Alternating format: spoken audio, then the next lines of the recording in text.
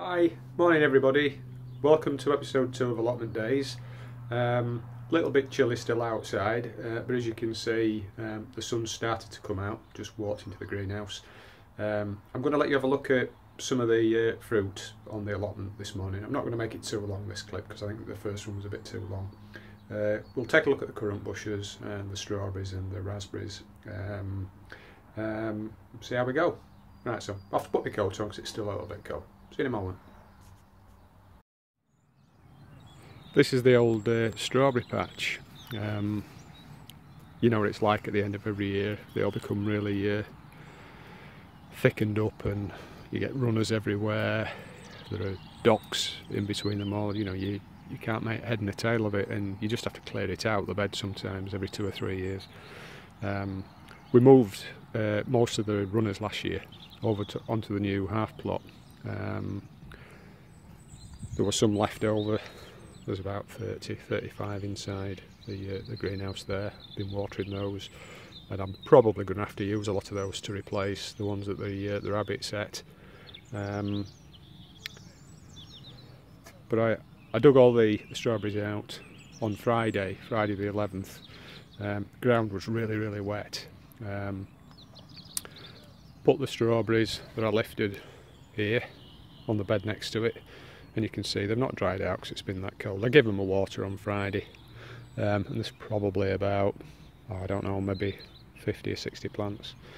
I threw all the really thick and big old plants away, as you should do after about 3 years, and they're a mixture of 1 and 2 year old plants of those. So I'm going to put those back in, and they're going to go at this side of the 2 apple trees that we put those in a couple of weeks ago. They're only about £3 a piece from Aldi, I think. So I'm going to put maybe 4 rows of strawberries at this side, and then at the back of the trees I'm going to put about 4 comfry plants. Now there are 2 comfry plants here. You can't really make them out because they're sort of mingled in with nettles, but there are 2. There's one on the left there and one on the right, and they're a brilliant plant. I grew them from seed. I sowed about 30 seeds, only 2 plants germinated, but they've been fantastic. I've had them the last 2 years, and once you get into about May, they're about 3 foot high. Cut them off, put the leaves in a big bucket, squash them all down, cover them with some water, leave them for a month, strain it off, and you've got a perfect feed for your tomatoes and your cucumbers. Within about 6 weeks of you cutting them back, they're ready to, believe it or not, they're ready to cut again. You know, again about 3 feet high, and they did that 3 times last year. They started to grow again the 4th time, but they weren't really big enough, and everything had stopped growing, you know, in the greenhouse. But they're perfect plants. Cost you nothing, and you can take root cuttings as well. So my plan this year is you're supposed to get your spade, dig in a couple of inches below the surface, lift it up, cut it up, and you know, they grow like wildfire. I've seen other people do it on YouTube, so I'm planning to do maybe 4 or 5 plants, and they'll go just around the back here. As I said, they're a great plant. You can use the leaves just to layer up in your compost bins, and that they act as an activator and they help to break down your compost more quickly. You can put them beneath your potatoes, you know, if you're putting them in the ground, dig out your furrows, put a layer of comfrey underneath, and they act as a feed for your growing potatoes. And you can make a liquid feed for your tomatoes, your potatoes, you know, whatever else you want to feed. So they're an absolutely fantastic plant. Look like nothing now, but just wait, in a few months' time, they'll be like triffids over the back here, I hope. I watched Aaron's allotment last night, his latest update, and he were in a bit of a quandary really about whether or not to cut back his currant bush. And I think he's right, it probably is a little bit too late now. Still cold on the morning, but it's warming up nicely, and within a week, 10 days, I would imagine the buds on these bushes are going to be opening up. I cut these back about 3-4 weeks ago. You should prune them between December and February, if I remember correctly. And the idea is you cut out the dead wood, cut out any plants that are, branches that are pointing downwards or growing inwards. But you shouldn't really prune your plants until they're 3 or 4 years old. And as you can see, these plants are about 4 years old. They're in our garden at home. Like lots of things in the garden, they were cramped out by the other plants, so I brought them down here. And the one on the left is a red currant. This one's a black currant. And on the black currant you can see where I've cut out all the dead wood, and there's quite a lot of it. And I've cut it, within about 2 or 3 inches of the bottom. And I cut it all out because all the new shoots made quite a nicely shaped plant. The red currant at the side, that's a little bit more open in its habit, and I didn't cut all the dead wood out because you can see, whilst there is older wood in there, it's not really what you'd call woody. It's still growing, and if I'd cut out all of those darker, thicker stems, I'd have been left with hardly any plant. So rule of thumb really is cut maybe 1/4 to 1/3 of the old wood out. Next year we might have more sort of side branches, new branches, and I'll cut out a little bit more. And this is what I cut off. You see here, cut that off the 2 plants, and they're actually quite robust to the branches, and I'm going to use them in with my peas, because I grow a low growing pea. I don't grow a tall one. Early onward and Kelvedon Wonder, and they should make some nice pea sticks.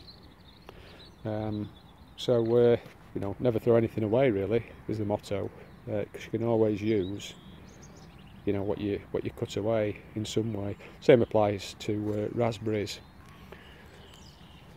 Down the left border here, looks like there's nothing there, but that's full of autumn raspberries. I cut them down about maybe 3 or 4 weeks ago. There are no shoots yet, I don't think. I've not looked in the last couple of weeks. I transplanted some up into this section, so they'll be a little bit thinner. But as we come down, you can see there are more roots, and you can just see the shoots coming. So this is the right time to cut them down if you've not already done them. You should have done them possibly a little bit earlier. It depends on your aspect, but you can see you don't want to leave it much later, because they're hard to get to, and you worry about cutting out some of the new shoots, but they've started to grow now. We also put some transplants down beneath the fence there at the bottom. You can just about make them out. So we started with about 5 metres, linear metres of raspberries, autumn raspberries. Now we've got about 20 metres. So you get loads of runners and suckers. You can take them off, stick them in the ground in winter or at the end of the season. Free plants, and they were so productive last year. We made dozens of jars of jam, pounds and pounds of the things, punnets and punnets full of lovely big autumn raspberries. So you need some raspberries on your plot, I would say. Back at the strawberry bed, sorted through the strawberries that I'd pulled out the other day, picked the best ones out, and as I said, I've just put in about 4 rows of, I think they're mostly first year plants, so hopefully we'll get a few strawberries this year and next year. I might take them out of this bed in future and just fill it completely with comfry, because it's such a valuable thing to grow, so many uses for it. But for the time being, surplus strawberries have gone back into this bed. Right, so I'm just going into the greenhouse now, and I just want to show you a few things that I bought at the Edible Garden Show the other day. back in the greenhouse now, and I just want to show you these two things that I bought at the Edible Garden Show on Saturday in Coventry. I bumped into Mick Poultney, the compost king. He's a great guy, really knows his stuff when it comes to compost.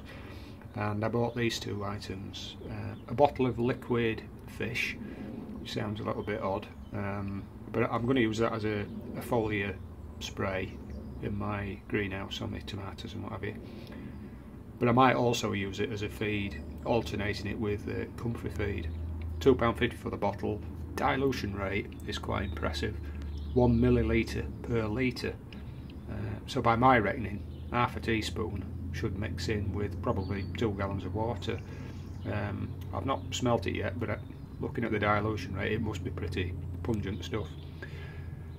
The mycorrhizal fungi, I think he charged me £5 for that, but you only use a pinch as you plant things out, and it's supposed to promote root development and aid the uptake of nutrients and water, so you get a much more vigorous plant and hopefully a better yield as a result. I'm going to put that under my shallots a little bit later on when I pop them into modules, and I'll use it underneath most of my plants as I plant them out. So two great products, I think. They look really promising. Well, that's it for this episode. I hope you enjoyed watching, and that you come back and look at future episodes. It's still a little bit barren on the allotment. It's all soil. I've no raised beds, so you look around and you think, well, what is there to talk about? But there's always something to do, and I'll share that with you as I do it, and it'll become a little bit more colourful as the season progresses. So have a great week. Don't work too hard, unless that is you're on your allotment. Okay, take care.